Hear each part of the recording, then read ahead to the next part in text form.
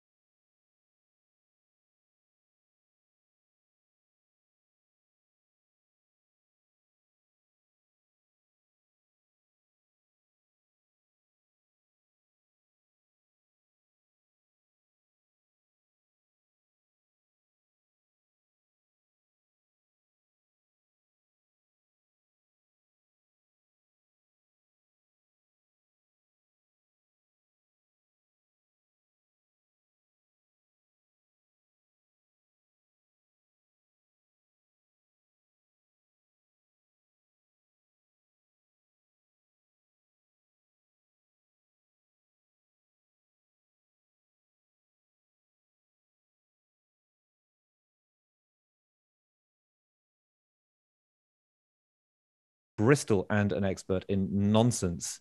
So those are our speakers tonight. And I should just mention, I think Bea said in her introduction, if you have a question about anything we're going to be talking about, there is some time at the end of this event where we're going to be hopefully answering your questions, or rather I will be taking your questions and fielding them over to the actual Lear experts, the Learographers, and hoping that they will be able to answer them better than I could, which is pretty much guaranteed. Finally, there is a special treat we've got, none other than Dominic West, the actor, who has recorded 2 newly discovered Lear poems as a treat for us. And those 2 poems were discovered by Amy Wilcockson in the British Library, and she is going to be joining us in a minute. She is actually at the British Library desk right now where she discovered those 2 new Lear poems, which was enormously exciting. She discovered them last year, and so we're going to be talking about that shortly. Dominic West has recorded these poems for us, and I believe we can now go over to those readings by Dominic now. Over to Dominic. The last of the Octopods. From Monte Generoso, when the leaves were turning brown, 500,000 octopods all painfully came down. And on the back of every one, a pothlicop held fast, and all their faces dark or fair, with sorrow were o'ercast. For months ago, 8,000 babes had greedily partaken of red raw beef and brandy buff with curried owls and bacon. And, said the doctor's octopod, there can't be any question that all these little innocents have died of indigestion. They sent for 90 elephants from palmy Travancore. And when the elephants arrived, they sent for 90 more. Upon those elephants, they tied the coffins, all with hay, and on each coffin strapped a duck to quack throughout the day. And then adown the mountainside, all slowly they descended, till at the gates of great Milan, the vast procession ended. To Milan, as the sun went down in clouds of rosy flame, those octopods and pothlicops in dust and sorrow came. 4 million of stout Lombard men came out to meet them all. They said, "We cannot have them here. Our city is too small." And so they dug a fearful hole, the city wall beside, and all the pothlicops jumped in, and quite oblivious, died. 500,000 octopods in tiers, all pale and thin. Likewise, the coffins and the ducks were thrown promiscuous in. And lastly, all the elephants, majestically sad, jumped on the top of all the rest with shrieks and grunts like mad. And as the Lombards filled the chasm, they clashed their spades and said, of octopods and polycops, of ducks alive or dead, of elephants with tusks and trunks and skins all brown and rough, of all these things, the Lombards sang, thank heaven, we've had enough. Icicle bicycle. There was an old man on a bicycle whose nose was adorned with an icicle.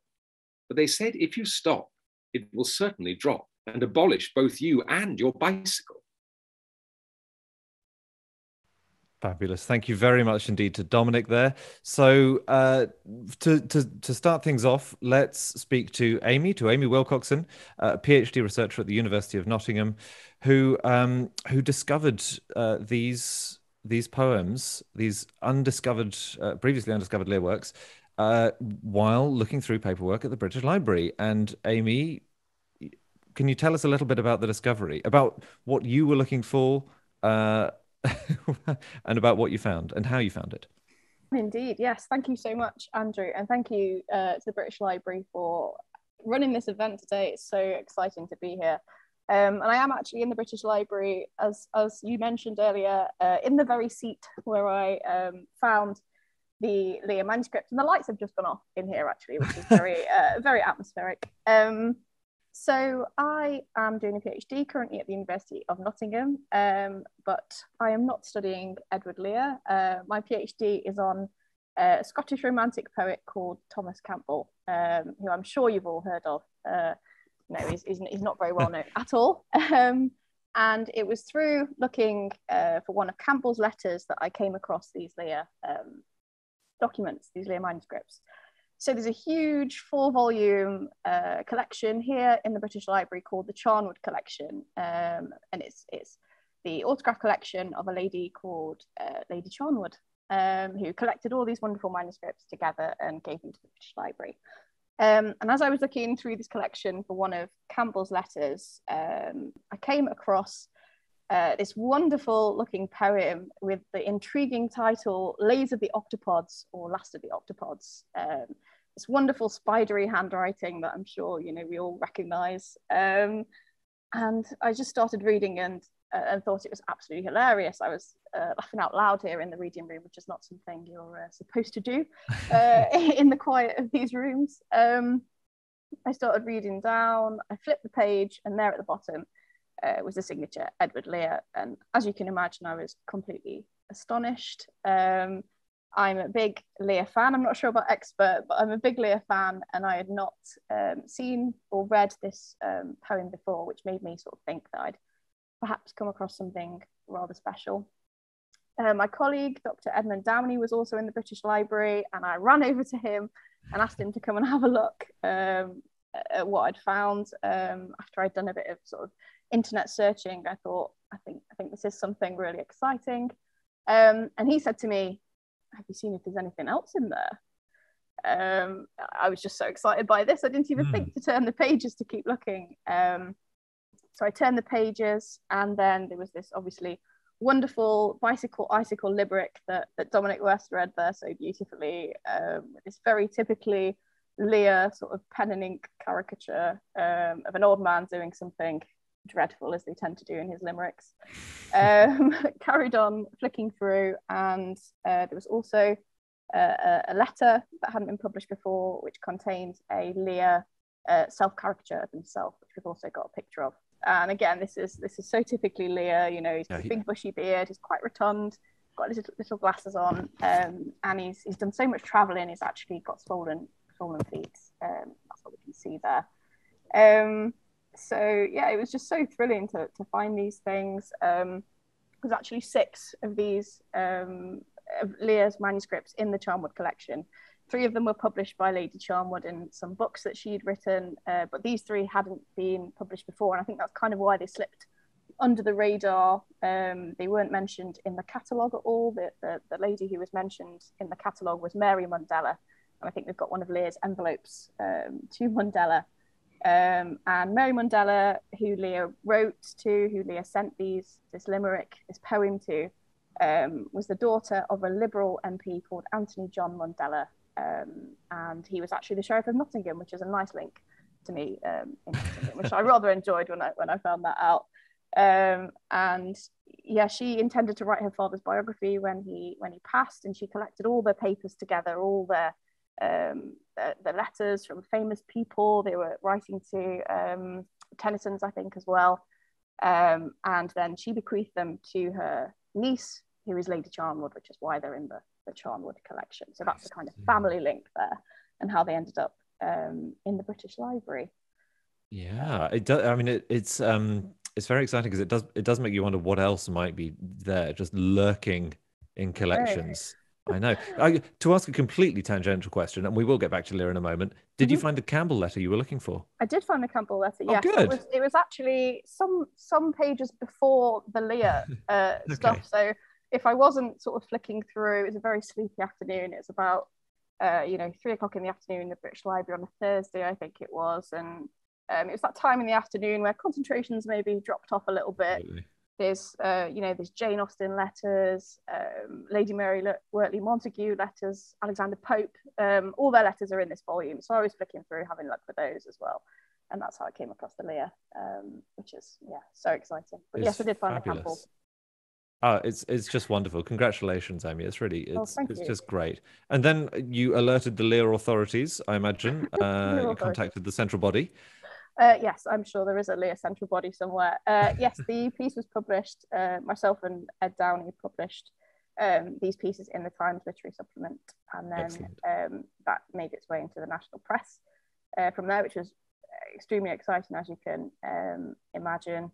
And yes, and then I'm just thrilled really that the pieces are kind of being read, because I think that's what Lear's so evocative. We've all read, I think we all know The Owl and the Pussycat. I remember my grandparents giving me a book of poetry, and that was the first one in there when I was younger. And I always think of Lear very fondly from that. So yeah, I just want people to read them really, and these beautiful images as well to be out there. Yeah, it's kind of it's kind of almost sumptuous, and kind of supernumerary, the sheer number of images, new words that throw themselves at your attention, especially when the poem is being read to you, and you're not controlling the pace, if you like. And so I want, because I think you're right in saying that Lear is chiefly remembered in the public eye today as the author of The Owl and the Pussycat and the Limericks, but there was so much more to him. But interestingly, the two discoveries that you made, the Icicle Limerick, obviously matches up with the public imagination of him. And I wanted to ask a bit about the Octopods as well, because I wasn't very familiar with the Octopods. And am I right in saying it's his vision of irritating tourists? It is, yes. And Sarah's written on this quite a lot, I think. So Sarah's probably a good person to also ask about this. But yes, to quote Sarah, he uses octopods as an insult for vulgar crowds at hotels. Direct quote there from Sarah. Yes, and he writes at this time a lot in his diaries and in letters about octopods. He uses this quite a lot. He wrote The Octopods and the Reptiles, which is another of his poems, around the same time, I think, as The Last of the Octopods. I've got some quotes written down that he writes in his diary. The horrible noise made by octopod children is acutely horrid. So he consistently uses that word for irritating tourists. Oh, that's interesting. Well, we are going to get onto the nonsense and a bit more on the octopods in a bit. I was just wondering about the kind of discovery element of this, particularly in light of the fact that so much of Lear's paperwork was destroyed after his death. I think I'm right in saying that, by a man with the unimprovable name of Franklin Lushington, who Lear seems to have fallen in love with and carried a torch for many years. So did that add an extra piquancy to the discovery, the fact that that a lot of Lear paperwork is now no longer extant? It's not as though there's a beautiful concordance of absolutely everything he ever said or wrote. Yeah, it's just, I think it's exciting to find anything like this. I mean, I think it was for me a once in a lifetime thing. I think probably, you know, we might not find more Lear stuff again, I guess. And I was very much in the right place, I think, at the right time. And it's only, as I said, through kind of knowing a bit about Lear. As I say, I'm not an expert, but through knowing a bit about Lear that I realised what this was. I think Sarah will be talking about Lear's music as well, and the fact that he composed his own music, but a lot of that has been lost. So yeah, it's very exciting to find new things that haven't been found before.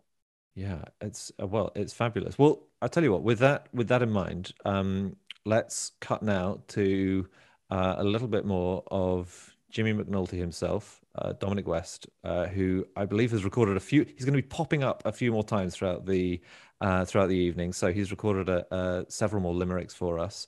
And let's now go to the next batch of limericks as read by Dominic West. Dominic? There was an old man of Dunbree who taught little owls to drink tea. For he said, to eat mice is not proper or nice. An amiable man of Dunbree. There was a young lady whose chin resembled the point of a pin. So she had it made sharp and purchased a harp and played several tunes with her chin. Lovely. Thank you very much again, Dominic. And he'll be back. He'll be popping up again later with a few more of Lear's most loved limericks. So now, Sarah, if I can bring you in. Sara Lodge, you are a senior lecturer in English at St Andrews. You're the author of the book Inventing Edward Lear. You have organised an exhibition on Lear. You've organised concerts of his music. You are steeped in Learography. So just to start off, were you excited to learn that there was extra Lear suddenly in circulation when this news broke last year? Absolutely. We're all in Amy's debt. It's enormously exciting. And, you know, there are, as one rare book salesman said to me, there are pieces of Lear's in the wild. And I love to think that there are actually more. I mean, he wrote lots and lots of letters. So to find Lear letters is not entirely surprising. As he said to himself, he wrote to everybody except the Venerable Bede and Mary Queen of Scots. He wrote literally thousands of letters. But to find a new poem, 2 new poems, is pretty extraordinary. We now come to the second of Lear's multiple hats, because I wanted to talk to you a bit about Lear's musicality. And I know that he composed music. He provided the settings for the works of other poets to be read, particularly Tennyson. Is that right? Yes, he actually published 12 settings of Tennyson's poems, and Tennyson was very fond of them. They're very good, particularly Tears, Idle Tears, which is really emotional, really quite operatic. And we know he set many other things as well. There are at least 9 other Tennyson poems that he set that we don't have the music for. He set some Swinburne, he set Shelley's poems. So he's a very active musician all his life. He played in youth, he played the flute and the accordion and the small guitar, just like the Owl and the Pussycat, which is sort of, I've not actually seen a small guitar in real life, but I gather that they're a bit more like a lute. You know, they're slightly different from what we think of as the guitar. But mostly he played the piano and sang. Those were his main instruments, as it were. You've procured some of his some clips of his music, and I wonder, should we start with those and then talk a bit more in general about Lear's musical life? Yes, if any way you like. The 2 clips, well, the first one is the Yongi Bongi Bow, just the beginning of the Yongi Bongi Bow. And some people watching tonight will know this as a poem, but you might not have heard it as a song. And really my hot take is that all of Lear's poems are songs. In fact, most of the longer poems we know had music, and he sang them at the piano. It's just really sadly the music has been lost, partly because Lear didn't read music formally. He just played by ear. So unless there happened to be somebody by to transcribe them, they were simply in the air. They were airs in the air, and they didn't survive. It's kind of sad. And yet there's also something compelling about the fact that they're live, that being Lear was an entertainer, a little bit like Tom Lehrer in the modern world, or somebody like that, somebody who could be on the piano and could be playing something very, very serious and solemn, and then could make it really funny. He was a very live entertainer in that way.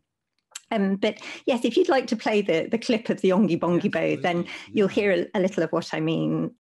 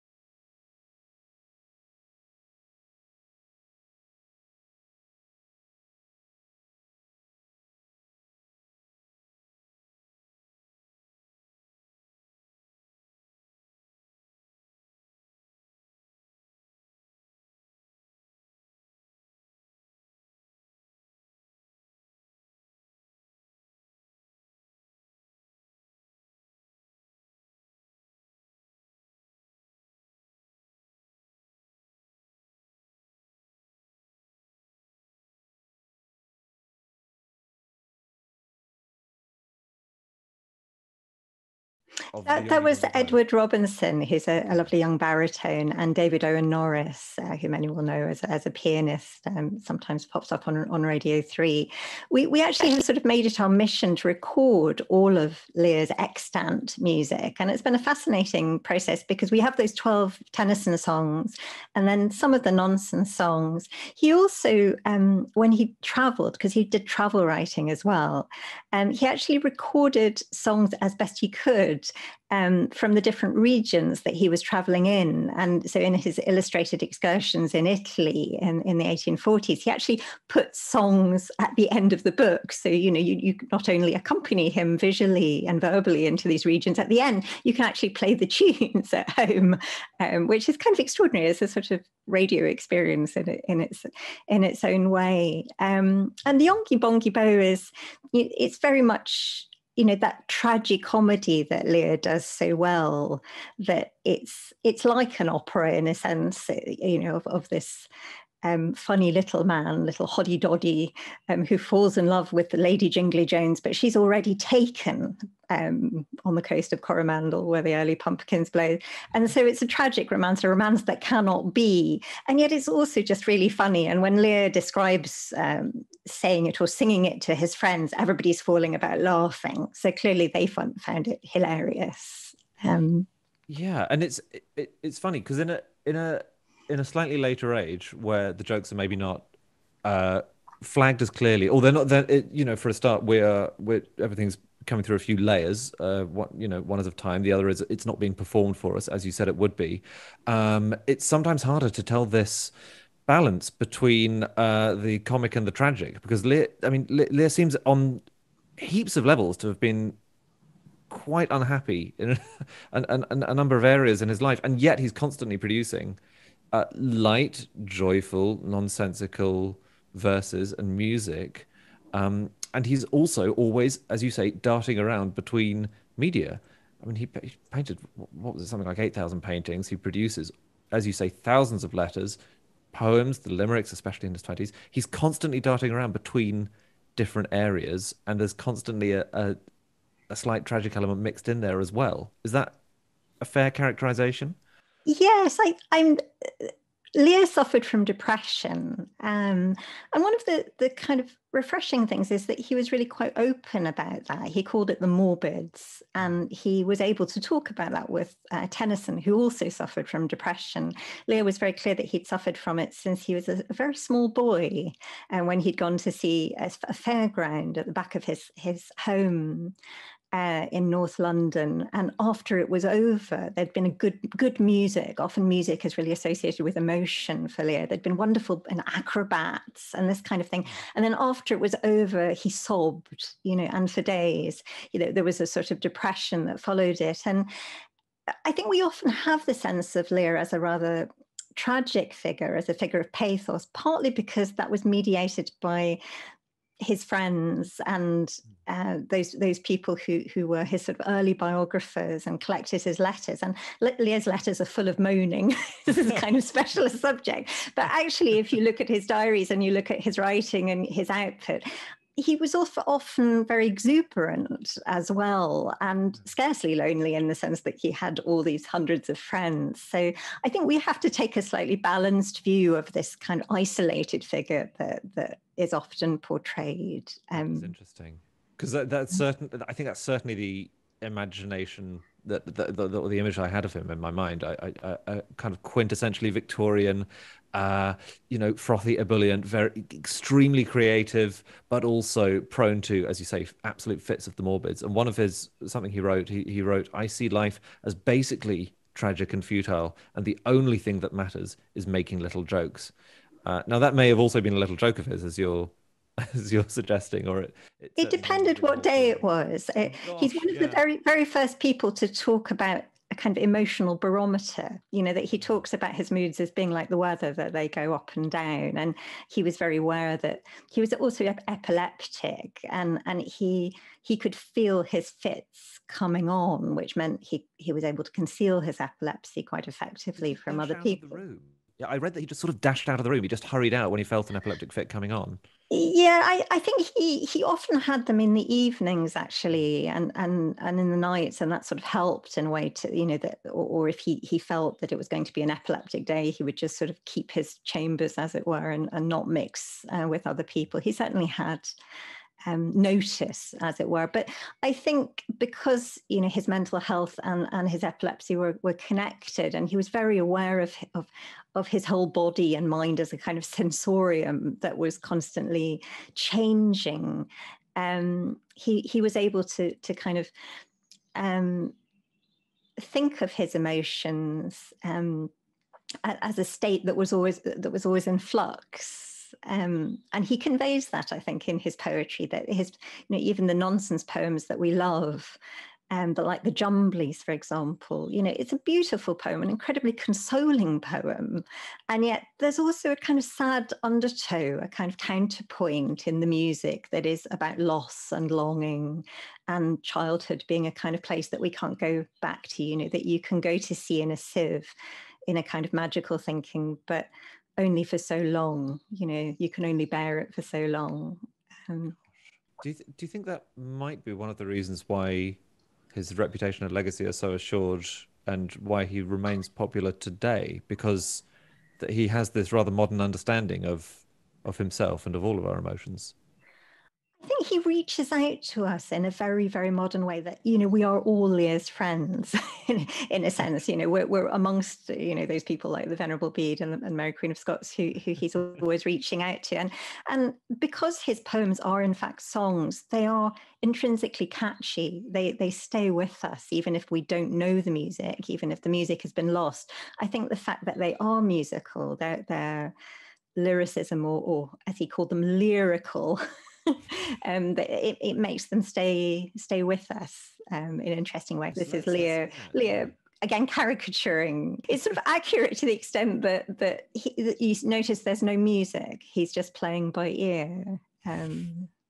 It's quite sweet. And then you can see, how much music there is in what he calls his Pussy and Owl song. So the owl and the pussycat, the owl is playing his guitar. There's an old man of the Isles, one of the Limerick characters, who sang Hey Dum Diddle and played on the fiddle, the amiable man of the Isles. And then the owl and the pussycat in their pea green boat with the owl small guitar singing. And then the dong with a luminous nose, who, in this very strange illustration by Lear, he looks like he's playing a kind of trumpet or a horn, as well as illuminating the landscape with his very peculiar protuberance. I love that picture of him playing the piano, just as the earlier picture that Amy showed us of him depicting it. I mean, he wasn't concerned with glamorizing himself, was he, in his letters? There's no there's no illusion that that he might be, you know, incredibly handsome and unbespectacled. And I mean, the thing you wouldn't expect is he was actually really tall, particularly for his era. He's tall and broad-shouldered, and actually is quite attractive, though he always thought he had a very big nose. But in his early caricatures of himself, he's always a string bean, and then at some point in middle age he becomes this little kind of plum pudding figure with legs. It's interesting. God, that's fascinating. Okay, well, I'm sure we'll come back to all of that, and I'm sure we'll come back to more depictions that Lear made of himself, and for that matter, his paintings. But now, I hear a tapping at the door. Who's that? It's Dominic West again with a couple more limericks. So let's go right over to Dominic now for the next two. There was an old man who said, "Hush, I perceive a young bird in this bush." When they said, "Is it small?" he replied, "Not at all. It's 4 times as big as the bush." There was an old man of Nepal. From his horse had a terrible fall. But though split quite in two, with some very strong glue, they mended that man of Nepal. There was an old person of Ware who rode on the back of a bear. When they asked, "Does it trot?" he said, "Certainly not. He's a mopsican flopsican bear." Fabulous. Thank you once again, Dominic. And so now we come to the kind of the nonsense element, which we've already touched on briefly, obviously, of Lear's life. And so it's a great pleasure to introduce our third, I'm going to say Learographer. I'm going to stick with it. So Noreen Masud, you are a lecturer at the University of Bristol. And I do actually want to read out your description on your agency's website, because I find it so magnificent. You are a literary scholar working on the 20th century, writing about things which, in one way or another, present variously as absurd, unrevealing, embarrassing, or useless. And I think that's magnificent. I think we've all felt like that. We've all had days like that. And so there is obviously a huge relevance to Edward Lear here, because, you know, absurdity is almost the whole shooting match for him, really, isn't it? Yeah, it's an interesting one, because I work on things which sort of some of the things I work on cast themselves as nonsense and know that they're absurd and unrevealing, and then I work on other things which aren't really absurd or unrevealing until you look at them closely. And one of the things I'm always thinking about with Lear is that way that he moves between the absurd and the very lucid, and the kind of the useless and the useful. I think one of the things I like best about Lear is that his nonsense poetry, his nonsense writing is special, I think, even in comparison to other contemporary nonsense writers like Lewis Carroll, because I think all of it is engrossed in the big question of how we live alongside other people. And I think it tackles that question with that huge sort of existential question very, I know, throughout his work, and very seriously. And it offers sort of 2 sorts of answers for that. There's an easy one, but there's also a slightly more difficult one, a more difficult answer about how we live alongside other people. And the first one he offers is a sort of dream of a place where different things which don't fit anywhere else, can get sort of resolved into harmony. Like the owl and the pussycat from 2 different spheres of life, or in another poem, the duck and the kangaroo, or the Quangle Wangle's hat, where all of these strange beings gather on a hat and live together, you know, and it often resolves into a kind of dance, or it ends up in music of some kind, as Sarah talked a little bit about, that music or dance as a way of absorbing people and creating a kind of harmony. So it's a sort of dream of a place where everyone can find a rhythm alongside others, and outcasts can find harmony with each other. So that's the easy answer that Lear gives about how we live alongside other people. And it's really appealing. Of course, we love the image of everything dissolving into a dance. But there's something more difficult that he also suggests, the question of how we live alongside other people when it's not harmonious, And it doesn't resolve into something easy and neat and smooth like a dance, because to an extent, I think Lear knows that this dream of harmony is just a dream, and the reality of living with others is seldom so easy. And you talked a bit, Sarah, about how he wasn't lonely at all, and often I think he had many more people than he quite knew what to do with. He's always lamenting that he's got these visitors he doesn't want. He just wants to be left alone. He's got to dine with people he doesn't like. There's all of these sort of jarring interruptions in his life, and some of them are human, some of them are things like his fleas. He's always complains at one point. There's several diary pages where he's just devoured by fleas and suffering with it, and so all of these sort of jarring, jolting things are always happening to him, and his epileptic seizures being one of them. And sometimes he did have warning, as we've discussed, but there are other times they come on really suddenly, and he doesn't know where they've come from, and he describes them as very sudden in his diaries. This idea of the sudden comes up over and over again. Suddenly came to awful grief. That's one of his seizures. And I think he finds suddenness quite alarming. There's a limerick, there was an old man of Ibreen who suddenly threatened to scream, but they said, if you do, we will thump you quite blue, you disgusting old man of Ibreen.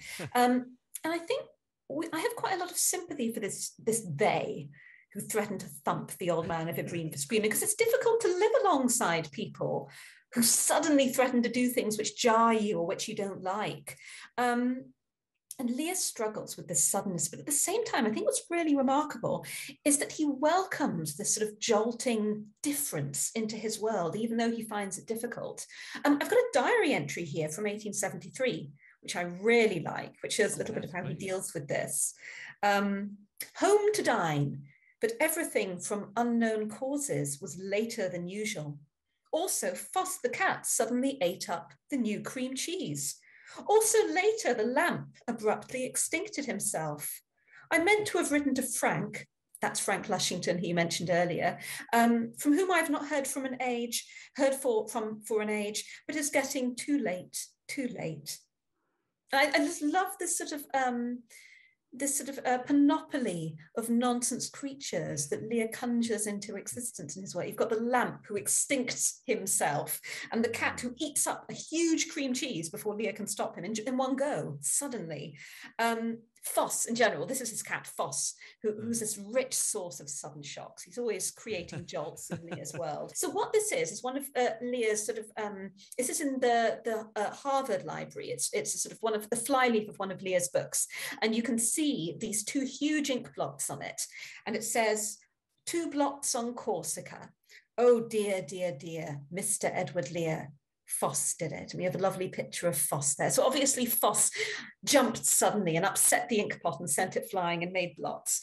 So we've got this suddenness in Lear's life and in his cat, who he adores Foss and welcomes into his life. But also he fills the limericks with these acts of suddenness as well, like the old man of Ibreen, or the old man of Leghorn in another limerick gets quickly snapped up, he was once by a puppy. And I find this contrast really strange, because if we look at Lear's diaries, they show that he's terrifyingly committed to orderly routines. He almost every day just skips lunch. He starts work early in the morning and just works for hours straight the way through. Really abstemious, really hardworking. But I think maybe that's why Lear really loved these sort of abrupt, impetuous pets and characters, because they're acting on instinct, a sort of animal tendency, which he really loved. And I think Lear's interested in the way that things just do act out their sort of inevitable, idiosyncratic, lovable natures. It's part of their charm. And you know, the impetuous suddenness of the old man of Ibreen, who suddenly threatened to scream. Yeah, I mean, we're torn, I think, in that limerick. Do we have sympathy for that they who are really bothered by it? But we also, I think, have sympathy for the old man who is just called upon to do something that he can't sort of not do. And fundamentally, I think what's interesting is we never know why these creatures in Lear act the way they do. We never know why the old man of Ibreen suddenly needs to scream. But I think for Lear, it's exactly this unknowability of these motivations which makes them lovable. they all come, Lear is fascinated by place names, long, exotic sounding, multisyllabic place names. They hear all of the others, all of the unknown creatures in Lear's poetry come from these foreign places, and they have motivations which are sort of necessarily foreign to him, and priorities which he doesn't share. They move at different speeds from him. They make decisions he doesn't understand. And you can't control that, and you can't change that. All you can do is sort of brace against it or tolerate it and sort of admire it. You certainly can't absorb it into a kind of harmonious dance all the time. It's just something you have to sort of live with. And Lear is always negotiating that, a whole lot of different feelings about that. Sometimes there's a kind of resignation to suddenness. Sometimes there's a rage about it, as we see, I think, a little bit in the wonderful new poem, The Last of the Octopods, where, there are too many octopods, and so they all get thrown into a pit and buried because we've had enough of them. Lear snaps sometimes, I can't bear it anymore.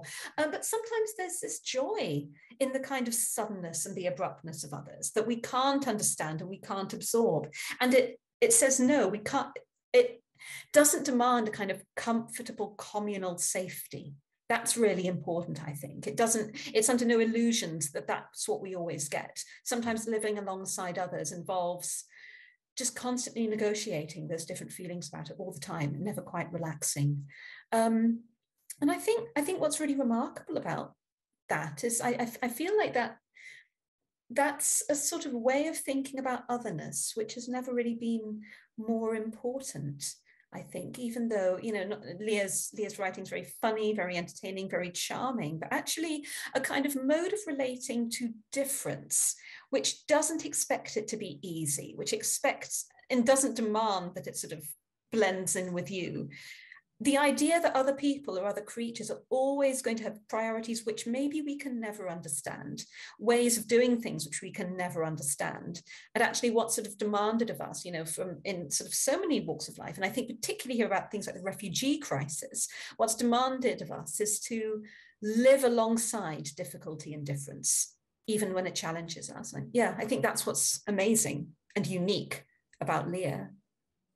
Really interesting. And I wanted to ask as well about, because as you say, a lot of the limericks and the poems, they present strangeness, suddenness, violence, upheaval, but particularly in the limericks, obviously the limericks that he wrote are unusual by modern standards, because you don't typically end with the same word that the first line ended with, whereas Lear, that's I think a universal thing. I don't think there are any modern limericks that Lear wrote, but correct me if I'm wrong. There are just a couple of very early limericks which sort of have a different word for the final line, but by far the majority, and certainly once he settles into his pattern, he doesn't change, as far as I know. Let's go right over to Dominic now for the next two. There was an old man with a beard who said, "It's just as I feared. 2 owls and a hen, 4 larks and a wren have all built their nests in my beard." There was an old person of Chile whose conduct was painful and silly. He sat on the stairs eating apples and pears. That imprudent old person of Chile. The new vestments. There lived an old man in the kingdom of Tess who invented a purely original dress. And when it was perfectly made and complete, he opened the door and walked into the street. By way of a hat, he'd a loaf of brown bread, in the middle of which he inserted his head. His shirt was made up of no end of dead mice, the warmth of whose skins was quite fluffy and nice. His drawers were of rabbit skins, but it's not known whose. His waistcoat and trousers were made of pork chops. His buttons were jujubes and chocolate drops. His coat was all pancakes with jam for a border and a girdle of biscuits to keep it in order. And he wore over all, as a screen from bad weather, a cloak of green cabbage leaves, all stitched together. He'd walked a short way when he heard a great noise, all sorts of beasticles, birdlings and boys. And from every long street and dark lane in the town, beasts, birdles, and boys in a tumult rushed down. 2 cows and a half ate his cabbage leaf cloak. 4 apes seized his girdle, which vanished like smoke. 3 kids ate up half his pancakey coat, and the tails were devoured by an ancient he-goat. An army of dogs in a twinkling tore up his port waistcoat and trousers to give to their puppies. And while they were growling and mumbling the chops, 10 boys prigged the jujubes and chocolate drops. He tried to run back to his house, but in vain. 4 scores of fat pigs came again and again. They rushed out of stables and hovels and doors. They tore off his stockings, his shoes and his drawers, and now from the housetops with screechings descend striped, spotted, white, black and grey cats without end. They jumped on his shoulders and knocked off his hat. When crows, ducks and hens made a mincemeat of that, they speedily flew at his sleeves in a trice and utterly tore up his shirt of dead mice. They swallowed the last of his shirt with a squall, whereon he ran home with no clothes on at all. And he said to himself as he bolted his door, I will not wear a similar dress anymore, anymore, anymore, anymore, never more. Dominic West there. Thanks to him, as always, reading Lear's The Vestments.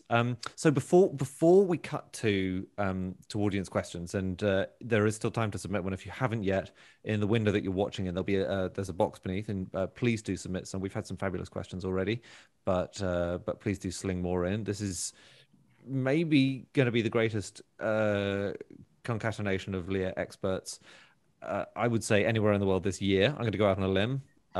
Sarah, there may be conferences that you're aware of that I'm not, but before we cut back to that, I do want to briefly talk about Lear as a painter, because I find this really interesting. You know, the fact that he didn't actually intend, I believe, originally to publish his nonsense, which I find fascinating, and you know what his view of himself was. Did it change much over his life, Sarah? Yes, I mean, Lear made his living all his life really from his visual art. I think that's the important thing to say, that first as a zoological and ornithological painter of extraordinary skill, and then mostly as a landscape painter. But he published his book of nonsense anonymously. Who's Derry Down Derry, who was trying to make little folk merry, and he was quite tickled. One sense is perhaps slightly hurt in later life that people thought it might be by somebody else. They thought it might be by his patron, the Earl of Derby, actually, and that Lear was just an anagram of Earl. So Lear did change in various ways, and one of the ways I think that he changed was that towards the end of his life, I think he understood that nonsense would be the thing he was most remembered for, and he was ambivalent about that, but he also knew it wasn't a little thing either to make little folk merry. I do feel like he'd be surprised today, the sheer weight that's put it, because as you say, his visual art, I mean, his paintings, his ornithological paintings were so good. He had 3 parrots named after him, I believe. I think it was in life as well. And he taught Queen Victoria drawing and painting. Yeah. Amy, you're nodding. Do you know a little about this? Vaguely. Yes.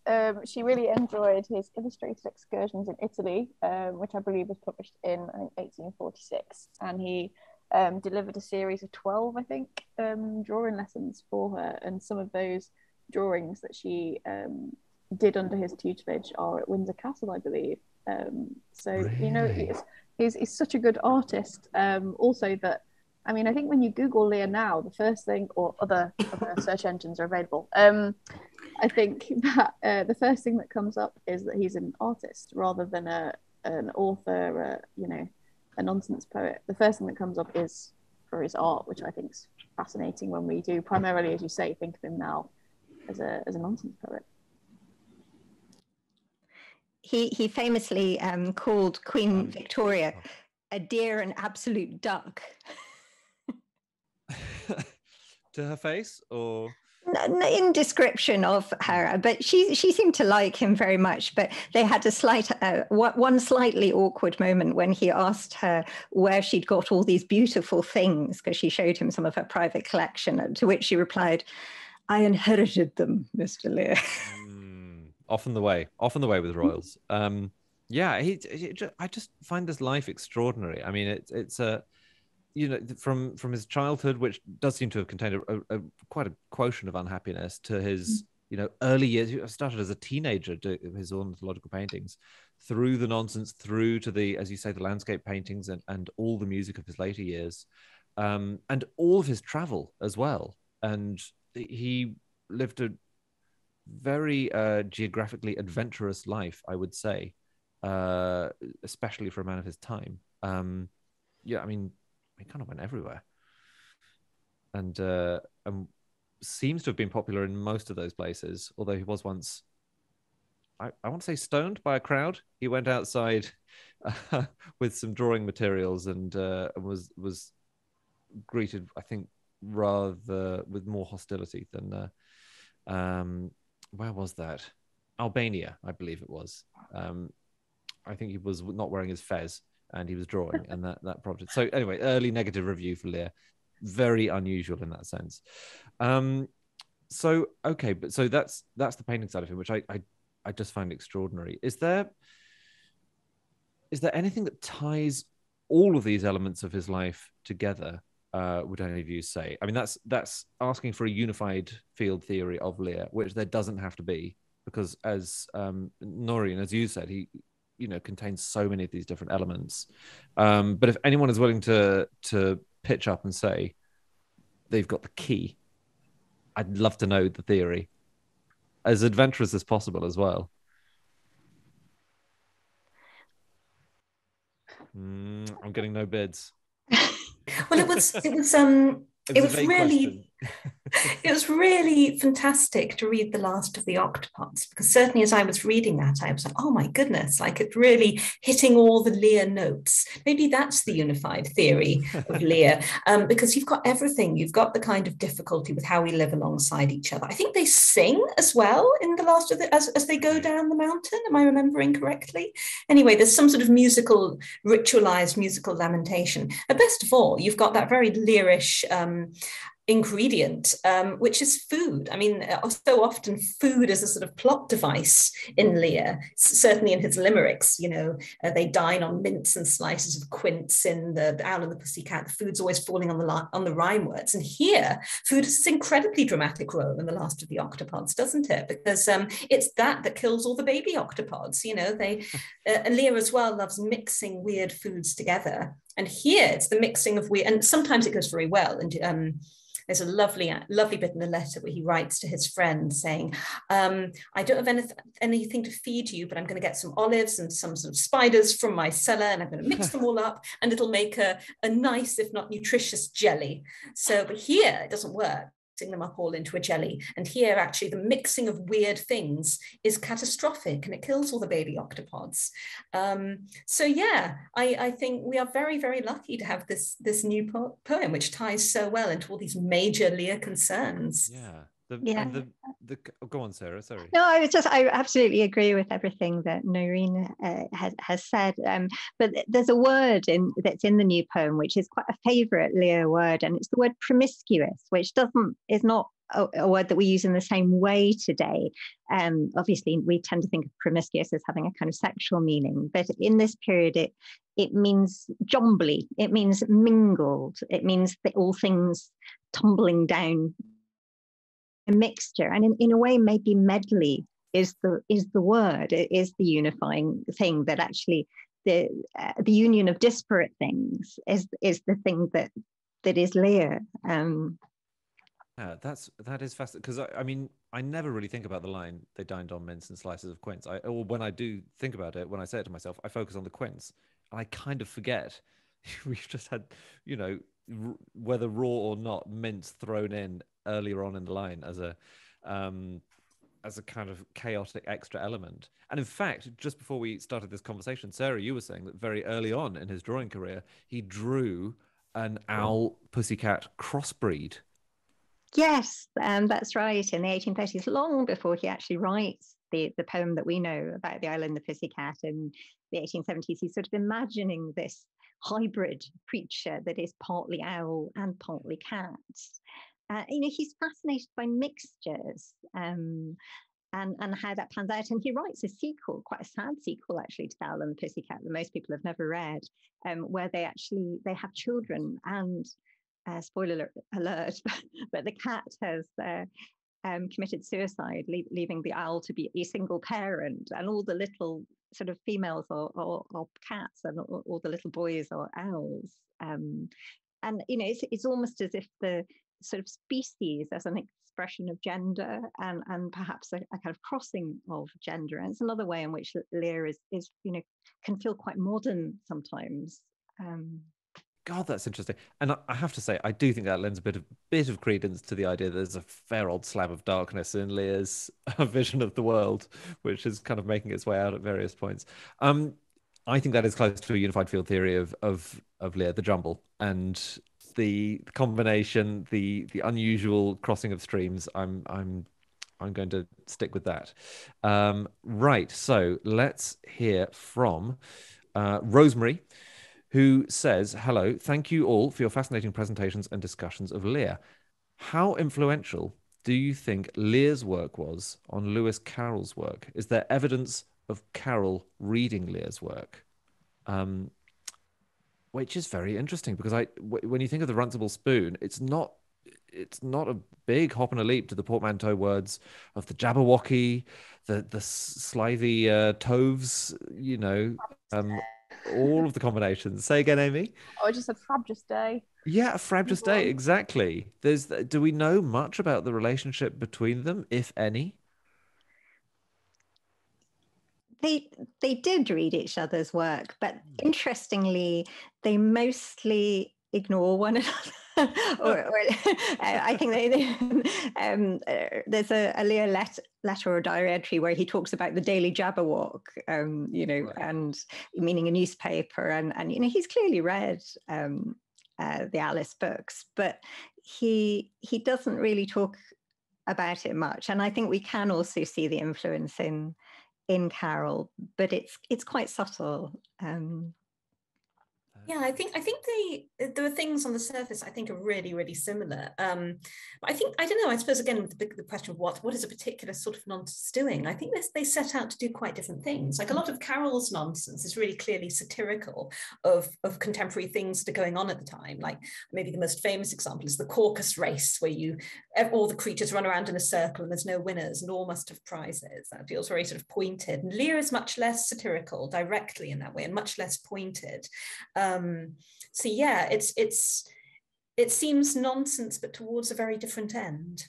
That is really interesting. And that I think when certainly lay people like me think of these Victorian writers, the nonsense is a huge element of that, and it is one thing that makes the era feel quite modern. It's an era where a lot of writers were unafraid to be quite weird in their presentation of or to find new combinations, to find new speciations, if you like. But there's no time to get into the Darwinism element, because I do want to go to another question. This actually is a slightly factual one, and it's a two-parter from Anthea Maybury. The first thing she says is that the late, great Nicholas Parsons performed a stupendous show called How Pleasant to Know Mr. Lear, which was performed at Bury St Edmunds. I don't know if you guys have been to Bury St Edmunds. The theatre there is Georgian, and it's absolutely superb. And Noreen, thank you for the very subtle removal of your own personal foss. And cats are very welcome here, I think, is what he would have wanted. Anyway, I do apologize. Anthea says, is there any record of that show? Because it was superb. And that's something that you guys may know, you may not. I don't myself, I'm afraid. No, Anthea, I'm afraid we're not able to help you out there. I do apologize. But I'm going to have a hunt after this ends and see if I can find it. I'm afraid I don't know, Anthea. I'm so sorry, but the kind of clip you almost heard but didn't quite hear is actually How Pleasant to Know Mr. Lear, which again we mostly know as a poem, sort of ironic poem that Lear writes about himself. But he actually tells us the music, it should be sung to. And so I was earlier hoping to play you a little sort of extract of How Pleasant to Know Mr. Lear with its accompanying music. But do not fear, because you can actually find it. There's a website with www.edwardlearsmusic. You listen to any of the music, then you can find it there. Oh, excellent. Thank you, Sarah. That's brilliant. So, Anthea, I hope that answers that element of your question. There is another part. Anthea just says, more about the paintings, please. So that's a very pleasantly open-ended query. We can go wherever we like with this one. Why the shift from the early ornithological stuff to landscape later on in his life? Because he made a shift. I'm not sure when, 30s, 40s, maybe? He says at the time it's because of his eyes. Lear was myopic from the time that he was really a small child, and he had to use what he called goggles, so glasses that were the thickest lenses that you could get at the time. And he says that he wants to become a landscape painter because he can't do the close work anymore. I think there were actually other reasons too. He was desperate to get away, to go to Italy. He also suffered from asthma. He wanted to get out of England. So when the Darbys of Knowsley sort of offered him money to go to Italy and sort of become a landscape painter, he jumped at that opportunity. He completed about 1,000 drawings when he traveled around India. Again, a pretty pretty adventurous journey for him to make at the time, and given his age, because he was getting on a little bit by then. I think he would have been maybe 50, or maybe not quite 50 actually. So, but again, so much traveling. His solo tour of Albania. He lived in Rome for years and years and years, and then he would occasionally return to England, pick up a stack of new commissions, and then start carrying them out. So, it was a really substantial element of his life. I do want to move us on to another question. Oh, I like this one. It's coming anonymously. It's this. For such an outside figure, how do you explain Lear's enduring and international appeal? Would anyone like to take up cudgels on this one? Noreen. I suppose it's precisely because the reference of his poems are so sort of abstract and nonsensical, and they don't seem pegged to any particular place. What's interesting with the new poem is that sort of direct invocation of Milan and strong men in that city being quite a weird exception. Even when place names are obviously mentioned, but often made nonsensical or completely detached from the places they're actually talking about. And so nonsense, I think, becomes something that can be completely, universalized and that doesn't feel specific to a particular culture, although of course it is. Of course there are going to be things that are very specific to Englishness and English understandings of how society works.